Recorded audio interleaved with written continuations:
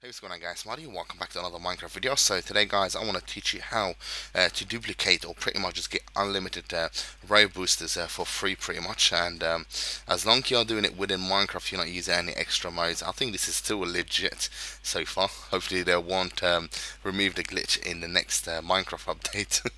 Okay, so what you have to do is actually, I'm going to actually show you how to build this in a second. It's very simple, and if I just turn this on, the pistons here is actually moving 1.5 the normal speed. So every time it's actually moving, in and out, it actually duplicating the rail booster, and in this way you end up with a ton. I mean, within like a minute you probably end up with like 64. This is like within a few seconds and 30 something. So it's very effective, very good, I suppose. Just try to make the most of it before they actually update Minecraft. And the thing is, it's very simple. All what you need is some repeated red stone dust and one piston and a redstone torch and one block. So here I've just kind of made this casing around it, so kind of make it look nice, I suppose. So okay, now I want to show you how to actually build it, and a few easy steps. So first of all, what you need is just a sticky piston. Place it down like so. You would need a repeater facing the side of this piston here. And oh yeah, by the way, guys, before you actually build this, you need to make sure, if you look under the XYZ, it is an F, so you need to make sure you are facing number 2. If you face number 3, as you can see now, I'm actually facing number 3, it wouldn't actually work. And 0 and 1 it doesn't work as well on. So you need to make sure you are facing a number 2 before you actually start building this.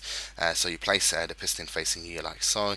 You place a repeater next to it. You place one at the back facing the piston, and in the front here you would have to place a booster rail. I've tried the standard one, it didn't actually work, but you would need to place any rail next to it, so you make the booster rail facing sideways instead of just pointing toward the piston itself. And in here what you would have to do is just place some redstone dust like so. You're just pretty much connecting these together. You need to put this on the third or second tick, and you come to the back here. Okay, and you would place a repeater going out, and you place another one next to it coming in, and in here you would have to get a block, place it just in front of this repeater here.